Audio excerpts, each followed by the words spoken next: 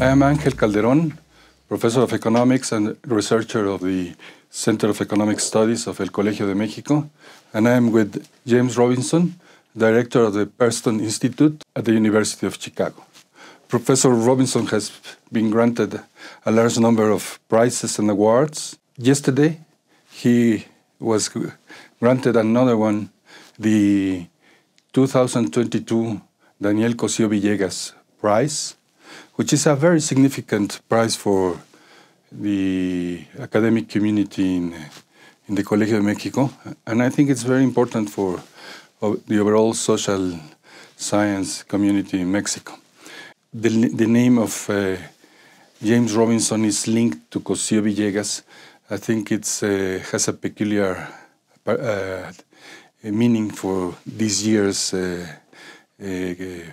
prize, because it's the first time it has been granted to an economist, but a peculiar kind of economist, the kind of economist that Daniel Cosío Villegas was. But I would like to say, obviously I'm very honoured, very happy to be here, and very honoured to get this award, because as you say, as I figured out, as you figured out, as I figured out, there's definitely some connection between Senor Villegas's career trajectory and mine. Starting out as an economist and having the kind of intellectual framework of an economist, but then realizing that to address the questions that you're interested in, you needed to bring in history, you needed to bring in politics, and you needed to kind of broaden the perspective that you had.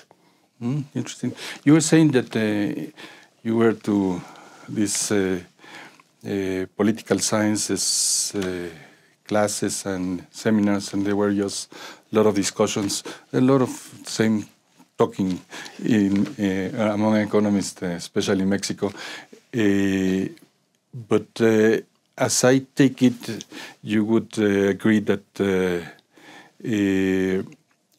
you have a more systematic, trying to do some more consistent analysis, and to put all these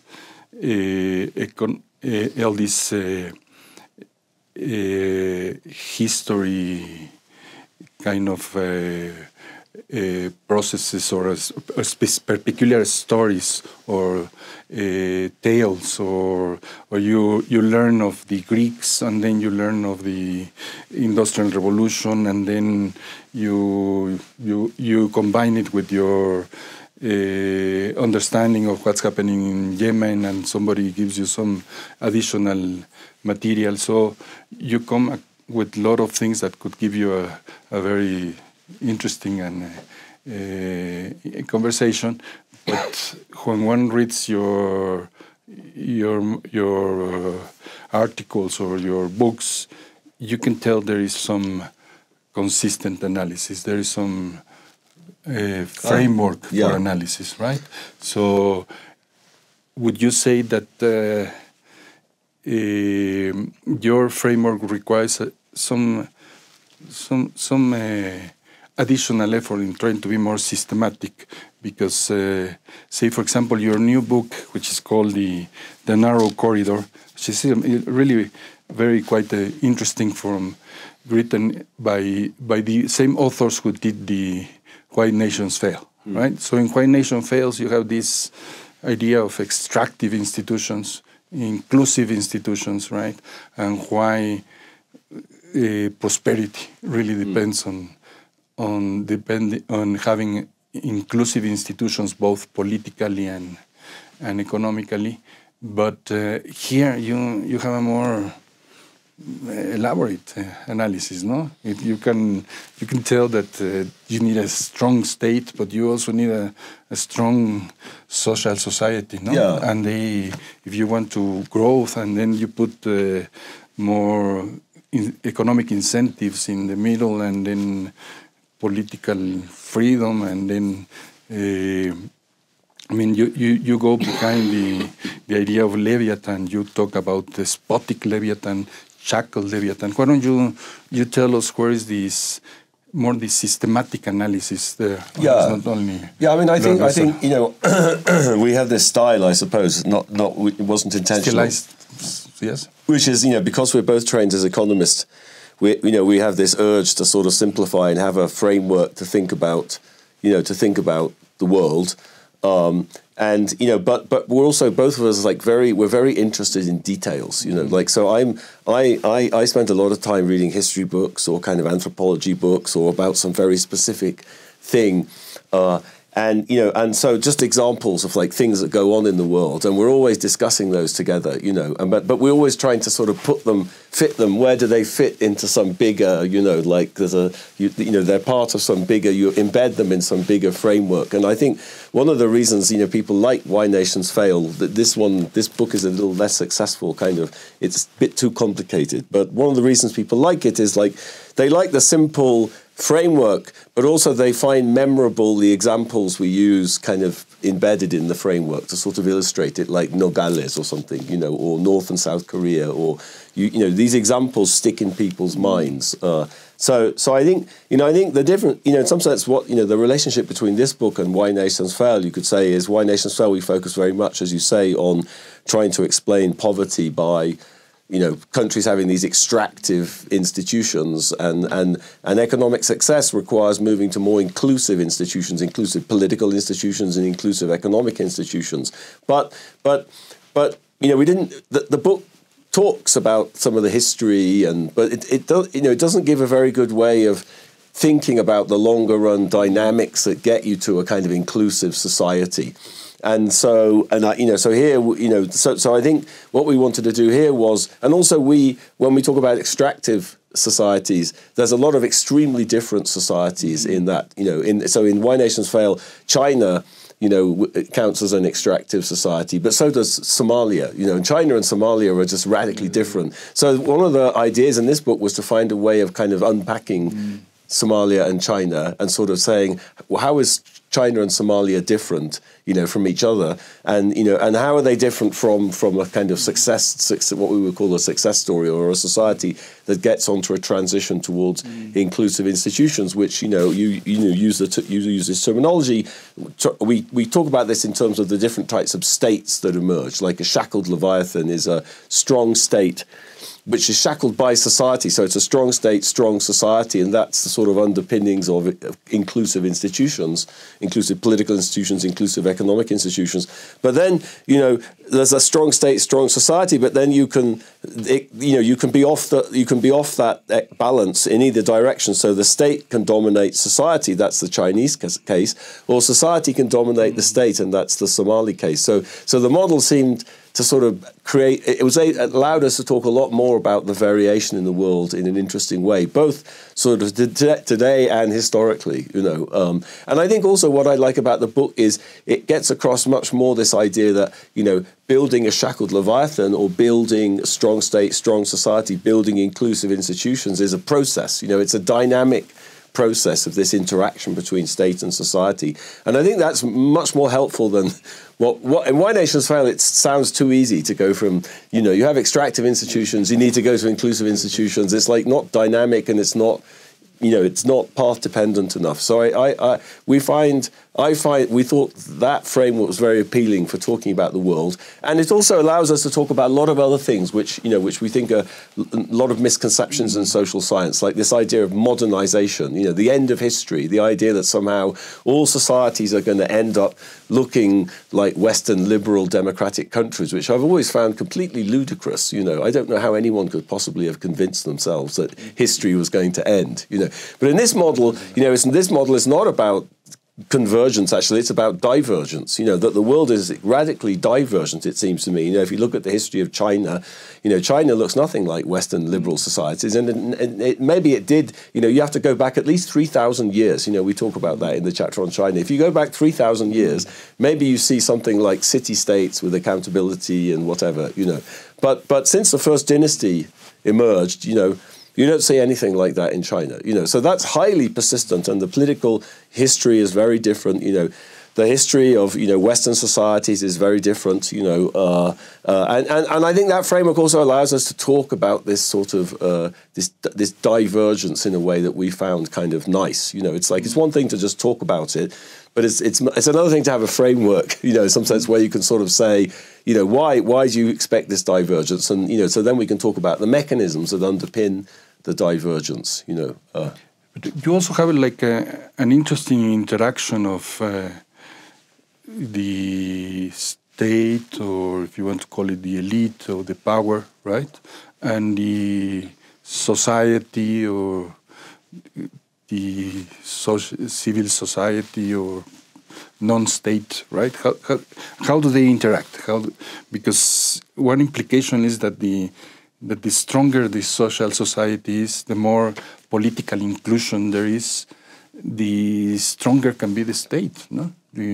Or is it more of a pressure, or the other way around? No, if you don't, if as a society you allow the despotic, authoritarian Leviathan to impose itself, then this society will get weaker, and then the prosperity will go backward. I mean, you end up without progress and stagnate. Yeah, so it's a very sort of conflictual situation. We depict this. I mean, we have a mathematical model, of which here underpinning this, which is a kind of dynamic game, between state and society, where there's a real sort of contest. I think if you look at the history of the development of institutions, economic or political institutions, it's very contested. It's very conflictual. It's not some harmonious process of elites creating prosperity, or and it's not some writing the Constitution. And only Latin Americans think you can solve all problems by writing the Constitution. African as well. Huh?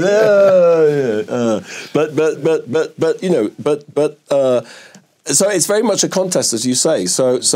And developing a strong state or strong society emerges out of this contest. And it's not just a matter of writing laws, because you have to enforce laws and people have to demand laws. And so I think that and there's but that building a shackled Leviathan, that happens in what we call the narrow corridor, hence the title of the book, where there's this balance between the state and society. And if that topples over, if the state gets too strong relative to society, then you spin out of the corridor, and that's when you go to this much more despotic state, the despotic Leviathan.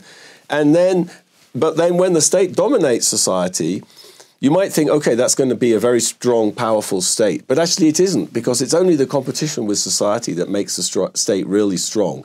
So one of the predictions of the model is, a state like in, North America or Western Europe, where the shackled Leviathan, the state is strong, society is strong. The state is actually stronger than a place like China, because it has the cooperation of society, because it's actually pushed by society to act in the collective interest. The Chinese state, acting in the collective interest is at the whim of the Communist Party, and I think we just saw recently with this fiasco with respect to COVID, for example, the Chinese state doesn't act in a kind of rational way, or it doesn't act in a kind of way which is collectively desirable, Of course, in that case also it was forced to change its way by society finally managing to organize protests despite the despotic nature of the state, and they have to back away, So I think that's a sort of interesting prediction of the theory that these shackled Leviathans are actually more powerful than despotic Leviathans, which could be the opposite of what you might have thought. Yeah. Mm-hmm. Yeah, I thought also quite interesting the idea of this corridor effect, and the fact that social society, the non-state part of this dynamic game has to keep becoming stronger and stronger, no? For economic growth and improvement of income distribution, and to have a better response from the state to solve the collective problems in the economy. Yeah, I mean, you could almost think that I'm not sure if you look at, say, the development of the English state in the early modern period, that, the state was focused on economic growth. I mean, it was focused on controlling society, on raising taxes, on, it was being operated in the interest of some people. But a lot of that process of building state institutions, it had to contest with society. Of course, those institutions subsequently became extremely valuable for providing public goods or supporting economic growth or whatever. But I think it would be disputed by historians whether that was the intention. But we tell this story. I think it's one of the nicest illustrations of what we have in mind, of what went on in 18th century England, where for the first time the government builds this bureaucratic fiscal system, this excise tax system, which is constructed everywhere. So they employ thousands of these excise tax collectors all over the country to kind of monitor production of different types of goods, beer and bread that are excise taxes are being levied on. So this is the first time most people in rural England have ever seen like official bureaucratic tax collectors before. And so this is the state exercising an enormous amount of what they call infrastructural power in sociology for the first time. So then what does society do? Well, this is very threatening to society. So society reacts against that. So the state gets strong to raise taxes, to monitor people, to collect information, and society reacts to that. And so what you see is a very significant change in the nature of sort of contention and collective action. That if you look at like what people protest about at the start of the 18th century. So when there's a business cycle depression, or there's the price of bread is too high, or there's unemployment, or wages are falling, and who do you complain to? You complain to the local squire. Or if the price of bread is too high, you complain to the baker, and you accuse the baker of stealing money or whatever. But then that's very parochial. It's very disorganized, very local. And then what you see is a real change in that people start organizing on a larger scale, and they start protesting. When there's a business cycle depression, they don't blame the baker, or the local squire. They blame the system. They blame the government, or and organization. They get organized. They form associations, and so that's society getting stronger, getting better able to exert collective action in our language, and what are they trying to do? They're trying to control this more powerful state. And in some sense, the culmination of that process is the 1832 First Reform Act, which is the first serious kind of democratization in early modern Britain. So that's a sort of fascinating period that captures exactly what we have in mind. And do you think it in a way helps you this framework to understand all the current transitions or things that are happening around the world? Say, for example, would you say Chile is a country where it's closer to the narrow corridor than other Latin American countries? Or?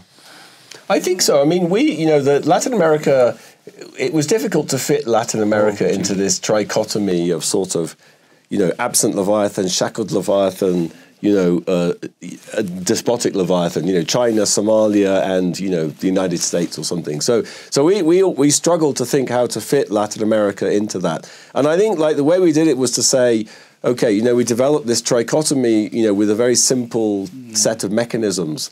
But there's obviously more mechanisms in reality, and that's what you need to think about Latin America. So in some sense, to talk about Latin America, we introduce this idea of a paper Leviathan. Like Chairman Mao said, the United States is a paper tiger. It looks powerful, but really it's phony.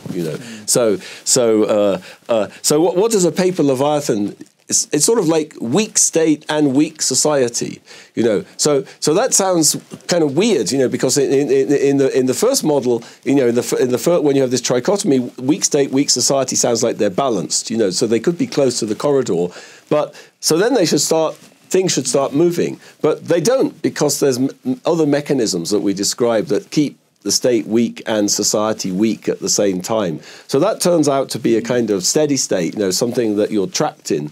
But I think the good news is, of course, you're closer to the corridor than Somalia or China is. So Latin America is in a much better position than many places in sub-Saharan Africa, all these very despotic places like Russia, you could say, or China. So that's good news. The bad news is that, these mechanisms are real and they're hard to change. What do I mean by a mechanism? Well, I think, think about weak states. So in the model where we were describing, the English state wanted to develop capacity and build institutions, bureaucratic tax institutions to tax and control people. So why don't Latin American countries, do that? Like, I understand President López Obrador is not interested in building fiscal institutions or tax institutions.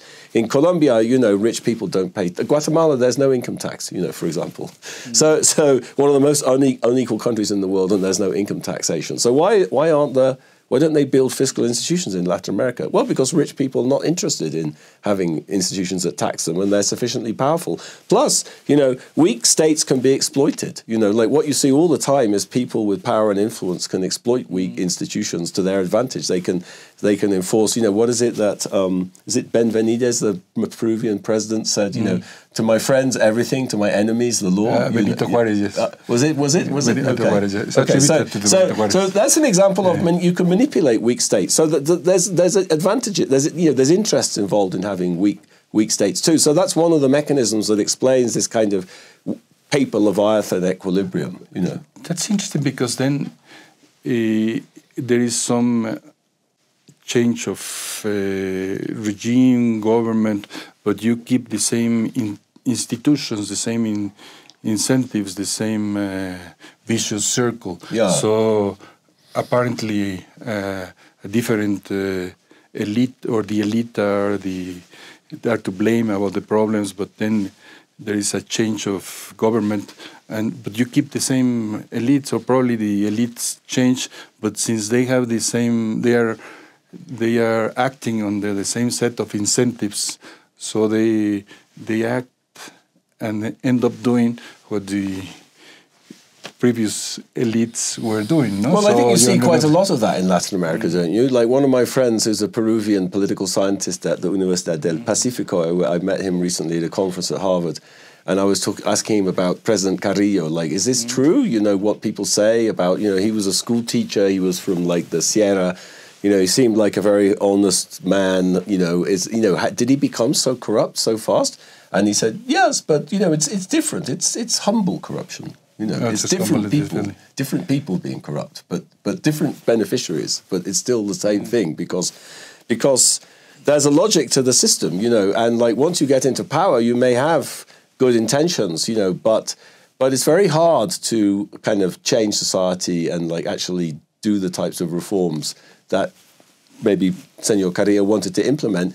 But it's very easy to steal money, And I have to say also, my knowledge of the Colombian political system is that the political system in Colombia is actually designed to do that. It's designed to make you corrupt. They call it like rabo de paja. Everyone has rabo de paja. And in fact, when you enter government, they want to get rabo de paja on you they want you to be corrupt, to control you, and so you don't spoil the game for everybody else. It's just like a glass ceiling, no? Don't throw stones because your ceiling is also stone. Absolutely. So it's a mechanism. It's a mechanism that helps this equilibrium reproduce because you have insiders who are very corrupt, and when new people come, that's threatening to them. So they need to make them corrupt too, so they can control them. And the game continues. Sounds familiar. I have seen that. Yeah, I've seen that. So this but talking about again Latin America. So if I go to your framework, then a corollary is that you are at a situation in a dynamic process where society is confronting or trying not to lose space to a state which is always trying to gain more space, right, and become more despotic, right? So to the extent that this state starts weakening institutions or destroying them, if I can say, political institutions that allow the society to feel more democratic, to feel that they are more represented, to have more accountability, right? So if you have a process where these institutions are being weakened, so that means that in a way civil society is losing the fight. So we are going to end up having a weak regime, which is not going to be able to have the strength to promote growth or to improve the income distribution, but rather is going to go into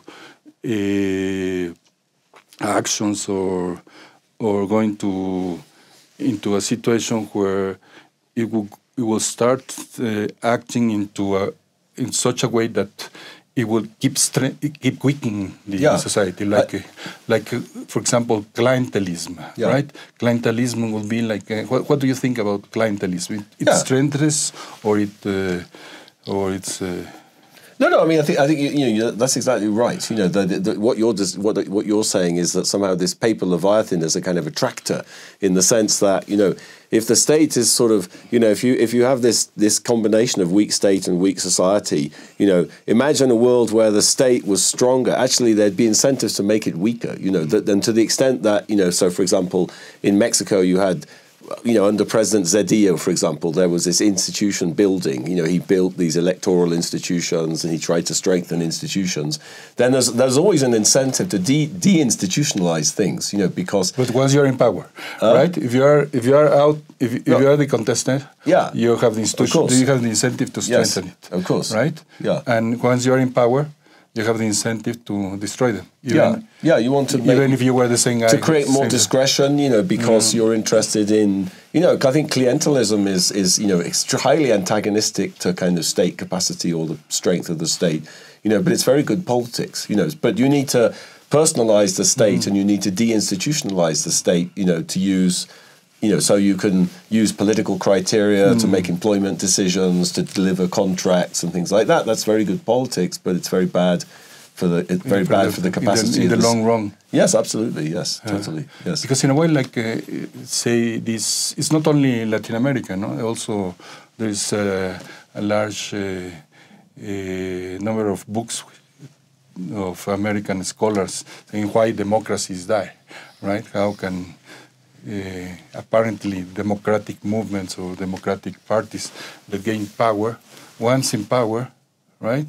They say, okay, well, we like democracy, but now that we're in power, we no longer like democracy and we'd rather stay for a long run. Is that would you see that in that happening in Latin America? You know, I mean, certainly you see that happening. I think, you know, President Hugo Chavez, for example, Peron, you know, I think most people would agree, would think that Peron, you know, won the first election in 1946. He was freely elected, you know, but then he fixed the next election, and you know, and Chavismo, you know, Chavez won an election. You know, he got into power democratically to start with. And, you know, but clearly he didn't believe in democracy as a system, you know, and then, you know, look at what's happened in Venezuela now, you know, it's a kind of autocracy. So he undermined, you know, he systematically strengthened his own powers and his ability to control state institutions, you know, the oil company, you know, he rewrote the constitution to increase his powers. You know, he was able to rule by decree, basically, without consulting the Congress, you know, under the constitution that he wrote. And so Chavez sort of consolidated his power and just basically undermined the democratic institutions. So I think, you know, I think that's, you know, like, I think that's an incentive everywhere. You know, like in Why Nations Fail, we talk a lot about these examples of, you know, you can have inclusive societies, but in an inclusive society, there's always an incentive to make it extractive, you know, because some people, you know, see them. Look at President Trump. You know, President Trump's strategy was to make the society, you know, he denied the election. He wanted to make institutions more extractive, you know, cutting corporate taxes for his friends. And, you know, so I think that you see that in any society. So you know, I think that can happen anywhere. It can happen in Mexico. I think, you know, one of the interesting things about Mexico was that, you know, there was more institution building historically. I think, you know, and think about the roots of Mexico's economic success in the 20th century. That was, you know, the founding of the PRI, which was a sort of constitutional moment, you know, where these set of institutions were built, you know, which brought peace and order and stopped political instability. You know, the first 4 presidents were more or less warlords from the Civil War, if I remember correctly. You know, they instigated these term limits, these very effective, this social norm of term limits, which actually is a very powerful card in your hand at the moment, it seems to me. When did you grow this comparison of Bill Gates and Carlos Slim? Well, we came up with it when we were writing the book. That's 15 years ago? Yeah, about 15 years ago. And 15, since you like history and want to see the process, 15 years after you wrote that comparison, if you see the comparison nowadays, because, for example, not long ago, we saw on TV President López Obrador saying next to Carlos Slim and saying he's a great Mexican. I mean, he's like saying he's an example, almost an example to follow, right? So when you see that he keeps becoming wealthier, which and you think he's saying that because he's now Carlos Slim turned into innovative and very productive modern technologies or different kind of sectors, or do you think, following your reasoning, that we have been stuck with the same institutions in spite of the fact that we have had a change of party in the government? I mean, I don't know why he's saying that. I mean, I think Carlos Slim is probably richer now than, he's not as rich as Jeff Bezos or, Elon Musk, but he's sort of spread his model all over Latin America. He's involved in telecoms everywhere in Latin America nowadays. So, he's still very wealthy and he knows how to play that game, I suppose. And that's extracting consumer surplus all over Latin America, So I don't know the answer to that. I think that's very persistent. You see like Daniel Ortega made up with all the oligarchs, Carlos Peláez and all these people in Nicaragua, So you see that, I think that's a very common pattern. Money is power, and in a kind of in an environment with weak institutions, money is even more powerful.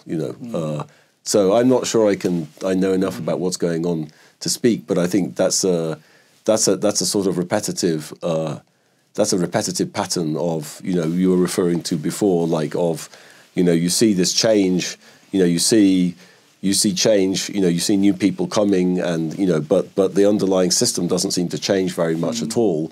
And this may be one kind of mechanism that, these extractive institutions create enormous amounts of inequality. So there's always a huge potential for any politician to be captured in some sense by that. Interesting. Let me ask you just a final question.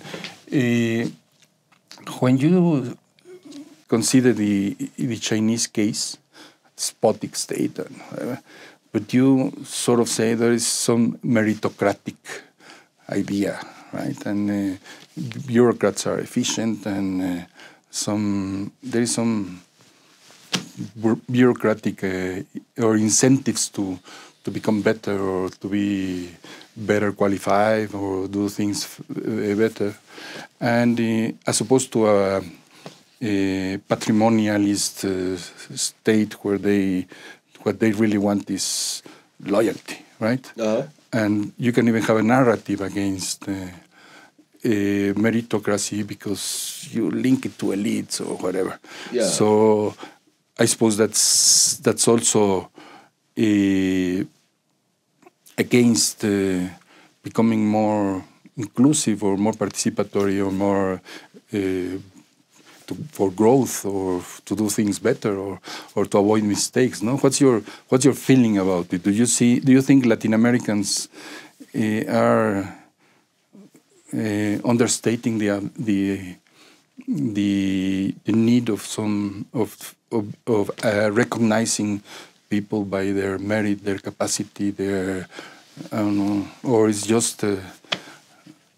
Yeah, I mean, I think what you see, historically in China is there is this norm of sort of meritocracy. I mean, think about it. China was the one part of the world, where historically the elite were chosen through an examination system. The elite in China, apart from the kind of the imperial family or whatever, or the imperial families, there was rotation there. But were people who'd passed the elite were people who passed this examination, which is, I mean, that's kind of amazing. Like, it's almost unique in world history. So, and it goes back, if you read about Confucius talked a lot about that. It goes back even before that, because Confucius himself said, no, I'm not doing anything original. I'm just telling you how it was, when the Zhou emperors ruled. So I think that's part, from my perspective, I'd say, I think that's part of the story why, China can do so well for 40 years or whatever with basically extractive institutions. That there is this element of sort of state capacity that's almost sort of cultural, or, like, you're successful, you're a businessman, that we respect that in China. That's how Chinese people do things. Like if you look at the students at the University of Chicago, for example, we have a lot of Chinese students. I always ask these Chinese students, like, where do they come from? Like, where do your parents live? Like, where did you grow up and go to high school? And you see they come from everywhere. There's like massive social mobility. Sure, there's elites in Beijing and there's party elites and whatever. But there's also social mobility of a type that's kind of unimaginable in India, for example. Indian students, totally different. They're all completely elite, all of them. So that's interesting, and it's for real, it seems to me. I think that's very different from Latin America. Latin America is much more like India than China, in terms of social mobility, in terms of, caste, these sort of hierarchies and distinctions. There's enormous kind of sociological reproduction of inequality in Latin America, it seems.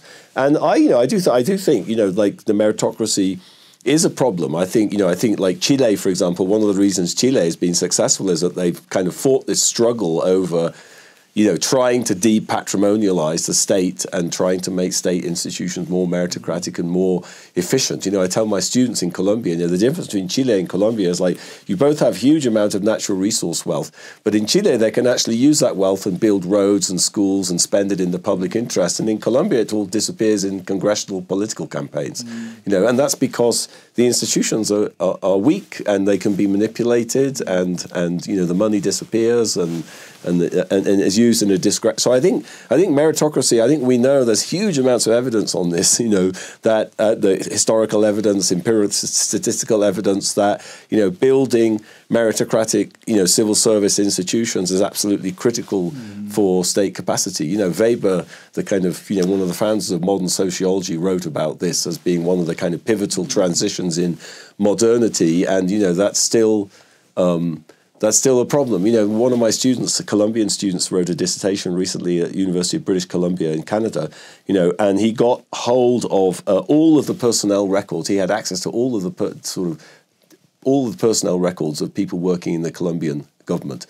And, 40% of people working in the Colombian government have relatives working in the government, So there's just, so that's what Weber was talking about. That's it. Well, fortunately, you had to take an airplane, and we have to cut short this chat, which we can go for hours.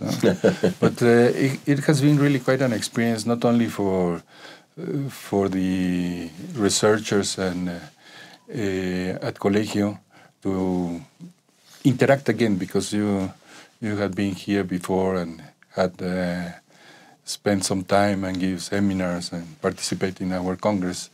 But for our students, I mean, they were really quite enthusiastic. I think they were like, I hadn't seen them like that.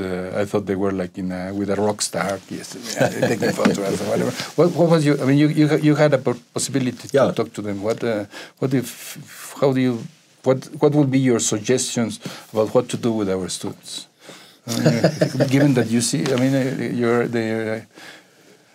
No, I mean, I think the interaction was extremely fun. People asked very different sorts of questions. Some people asked very kind of precise questions about the research and, why did I believe that was true and not this, and how did I come to that conclusion? Other people asked more general questions about, how do I think about research design and methodology, or, how did I get the idea for that particular piece of research, or why did I start asking that question, or how did I get the inspiration for that? And So I found that great. I mean, I think that what's the advice for them? I don't know. I mean,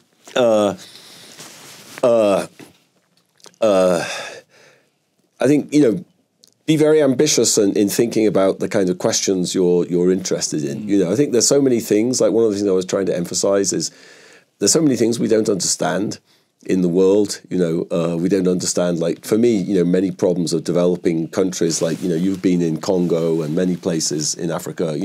I don't think we understand like why there's so many talented people in Congo. There's just the amount of wealth that could be created, if the place started growing, is just like mind-boggling.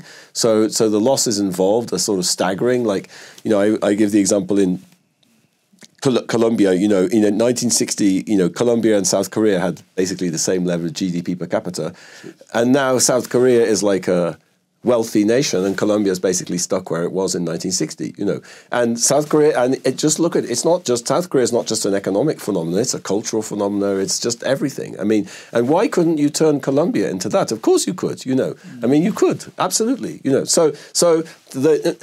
we don't really, why doesn't that happen? Why doesn't that happen? So how do we get out of this equilibrium of like crony capitalism and clientelism and kind of, it's a sort of, partly maybe it's a mindset. It's if you talk to Antanas Mocos, who was the former mayor of Bogota, for him it's a sort of cultural transition. Peculiar character, no? But it's a very peculiar character, but his interpretation, but also a very, very clever man. His interpretation, he would say it's a cultural transition. It's a kind of, you have to imagine, what was possible. What happened in South Korea, was, in some sense, President Park kind of shook up that very rent-sinking. If you go back and you look at descriptions of South Korea in 1950, you took South Korea and replaced Mexico or Colombia, it would be the same. Crony capitalists, corruption, clientelism, and then President Park moved the institutions. They started creating incentives to operate, to export. They created. He nationalized the banks. I'm not advocating that, but he nationalized the banks and started using the control of the banking system to create incentives to export, to grow. He started creating these targets. He just injected this sort of ambition into the kind of development strategy. In a very strategic and interesting way. And the business people all responded. There was nothing about crony capitalism that was inevitable. They were just responding to the incentives, just as I was describing with Carlos Slim. But once the incentives and the institutions changed, they started exporting. And Samsung, instead of crony capitalism, became like one of the world's great, tech companies. And they solved problems, they innovated, they learned from the Japanese. They did, there's many, So why couldn't that process get going, like in Latin America? It could. What stops it? I don't know. I mean, whether that's something more deeply cultural, or there's just something about people's understanding of the situation that stops it going. Like when I was talking to the beer monopolists in Colombia, I was asking, look at, why can't you sell that beer everywhere? Well, maybe there is too much focus on Carlos Slim, but if you think that Mexico has gone through large structural changes, and it's now a major manufacturer exporter. It's part of the NAFTA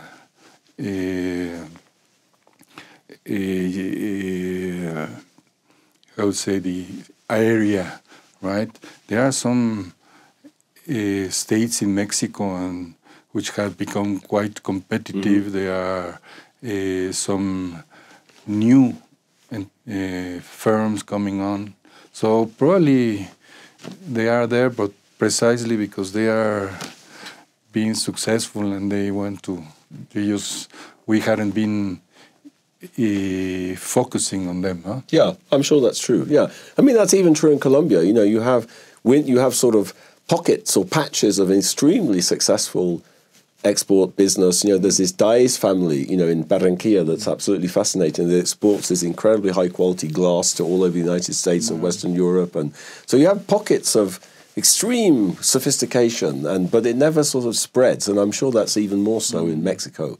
But they're kind of embedded in a system that somehow they manage, and they can manage it. And they can be successful, and they have different. I mean, it would be interesting to talk to people like that, about their perspective on the challenges and how one could make a transition to how do you spread that, And I don't think, I think like the South Korean case is sort of coming from the top, but that's not the case in Britain, for example. If you look at Britain's transition, to the Industrial Revolution, that wasn't something coming from the top, it was something coming from the bottom more. So I think there's different ways of achieving that. Well, we could talk for hours, but we better take you to the airport. Thank you very much. My pleasure. Yes. It was a pleasure to be with you. And welcome back to Colegio. Okay, thank you. It's been extremely fun. And congratulations for the prize. Thank you. Yes, it's been fantastic. Fantastic.